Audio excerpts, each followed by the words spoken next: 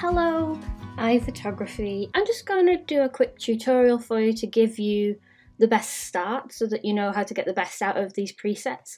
Now, first things first, presets are not generally a one-click solution. They're just here to get you in the ballpark. So for instance, if we use this image with the people and portraits, we can go through and we can see all the different starting points. And as you can see, some will work better for some photos and not others. I really like faded greens. However, on this image, it might need a little bit of a boost in the white balance and possibly a little bit of a boost in the exposure. And there we have our before and after.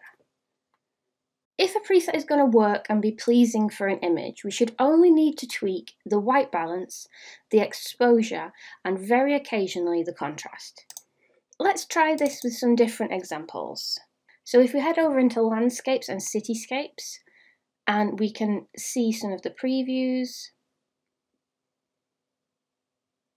Oh, I really like Autumn Punch. And again, I think we could do with making it slightly warmer and possibly bringing the exposure down a little bit.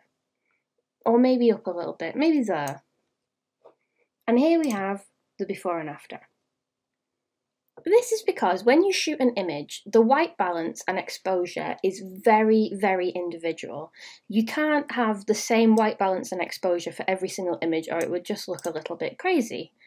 So it's perfectly expected that you will need to tweak those two settings, but everything else should look pretty good.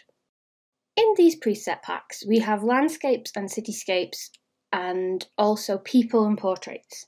There's no reason why you couldn't put a landscape preset onto a portrait, but you'll notice that they're not really aimed towards pleasing skin tones,